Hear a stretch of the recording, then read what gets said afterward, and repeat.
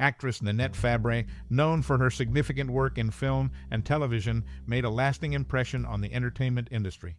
One standout role that defined her career was insert title of defining work, e.g., one of her many memorable roles.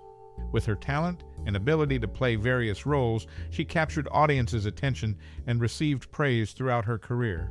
As we remember Nanette Fabray, many hold fond memories of her performances and the influence she had on their lives. Share your stories and memories in the comments below. Stay tuned for more interesting facts about her incredible journey. Nanette Fabray, an actress from her time, made a big difference in the film industry. She influenced Hollywood in many ways, not just through acting, but also by breaking barriers and helping others. Her roles showed she could play many different characters well. People respected and liked her because of this. Besides acting, Fabray also worked to help important social issues. She used her fame to make people aware of these issues. This inspired others to do the same, making her remembered even now. In conclusion, Nanette Fabray's influence on Hollywood was strong and continues today. She showed her talent and helped others, leaving a lasting impact. Actress Nanette Fabray attended Los Angeles Junior College. During the filming of Harper Valley P.T.A., she was seriously injured by a runaway elephant. In The Bandwagon, she portrayed Lily Martin. In the DVD bonus features, she mentioned a difficult experience working with Oscar Levant. Whenever something went wrong or a mistake happened, he would blame whoever was nearby, often her. After a particular incident where he blamed her again, she lost her temper and confronted him using unladylike language. This confrontation led to improved dynamics on set as he became easier to work with. The atmosphere shifted and tensions eased, making the filming process much smoother for everyone involved. Such confrontations, though challenging, often prove necessary in the world of creative collaboration. And in this instance, it significantly contributed to a more harmonious working environment, fostering better performances and enhancing the final product. Such anecdotes shed light on the complexities of behind-the-scenes interactions in the entertainment industry. And in the case of Nanette Fabray, her assertiveness reshaped the dynamics on set for the better, leaving a lasting impression on the production. Indeed, it's a sign of her resilience and determination to ensure a conducive working atmosphere. Through her actions, she not only stood up for herself, but also paved the way for smoother collaborations. Such insights into the human dynamics behind the scenes offer a fascinating glimpse into the intricacies of filmmaking. Nanette Fabray's experience serves as a reminder that challenges are inevitable, but how they're addressed can ultimately shape the outcome. Nanette Fabray, a well-known actress, faced challenges early in life due to a condition called autosclerosis, causing progressive deafness. Despite struggling academically as a child, she persevered and found success on Broadway. Born to Louisiana natives, her mother was of Irish descent and her father hailed from French ancestry. She overcame her hearing impairment through multiple surgeries. Notably, she was honored as a member of the Delta Zeta sorority's Roman 11 Omicron chapter.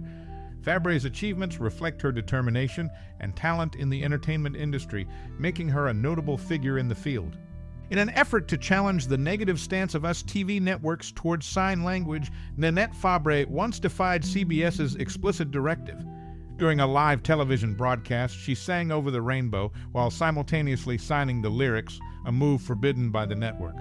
Later in her career, she took on the role of Grandma Catherine Romano in the television series One Day at a Time. Notably, this show featured several familiar faces, including Joseph Campanella, Richard Masur, and Mackenzie Phillips, who, like Nanette Fabray, also appeared in both One Day at a Time and Mary Tyler Moore.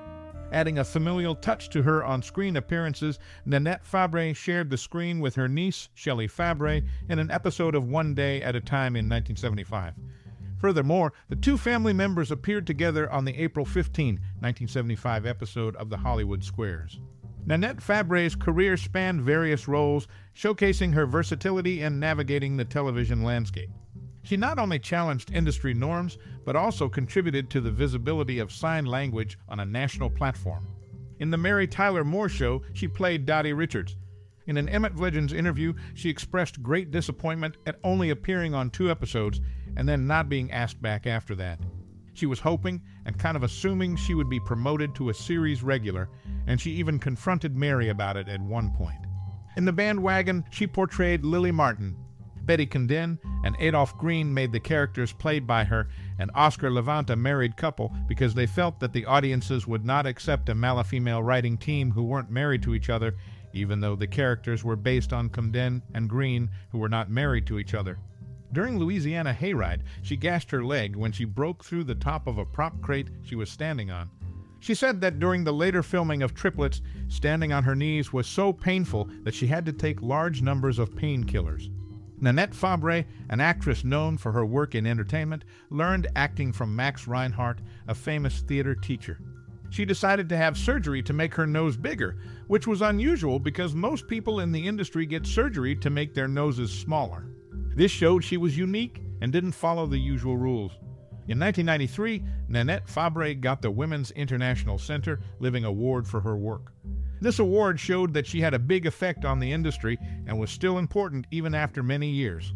These parts of her life show how Nanette Fabray became an actress. She learned from a famous teacher, made choices that were different, and got recognition for her work. All of this tells the story of someone who stayed true to herself and made a lasting impression on the industry. In the film The Bandwagon, Nanette Fabray portrayed the character Lily Martin brilliantly. The movie was crafted by the talented screenwriters Betty Comden and Adolph Green. Throughout the story, we see parallels between the character Jeffrey and the real-life struggles of famous figures like Jose Ferrer and Orson Welles in the world of musical production. Nanette Fabray's impact stretches beyond just movies. She rests at Holy Cross Cemetery in Culver City, Ca. She also appeared on the Hollywood Squares, where she stood out by greeting the audience in sign language, showing her diverse talents. In her career, she left a lasting impression on both stage and screen. Her ability to move between different forms of entertainment, along with her warmth, made her beloved by many. Nanette Fabray's influence remains strong, showing her significant role in the arts. Actress Nanette Fabray, known for her roles in classic films, had a notable connection as the aunt of actress Shelley Fabray. In The Bandwagon, she portrayed Lily Martin. Several Arthur Schwartz and Howard Dietz numbers, including sweet music sung by her and Oscar Levant, You Have Everything danced by Fred Astaire and Sid Charisse, and Got a Brand New Suit performed by Astaire and her were deleted from the movie but can be heard on the Rhino soundtrack CD. In her first film, The Private Lives of Elizabeth and Essex, she played Mistress Margaret Radcliffe. This marked the beginning of her film career. These roles showcased her versatility and early involvement in the film industry. Nanette Fabray, a talented artist who struggled with hearing impairment for many years, underwent 4 operations that successfully restored her ability to hear. Despite facing challenges, she became known for her advocacy work on committees supporting the rights of disabled individuals.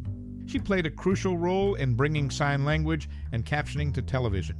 Interestingly, she turned down the chance to voice Wilma Flintstone to star in Irving Berlin's Mr. President, a decision that received unfavorable reviews. Due to her petite nose, she was affectionately called No-Nose Nanette, a playful reference to the Broadway musical No, No Nanette. Despite facing setbacks, her efforts left a lasting impact. This remarkable individual preferred pursuing opportunities aligned with her passion, and her influence extended beyond the entertainment industry. Her story is a testament to resilience and determination.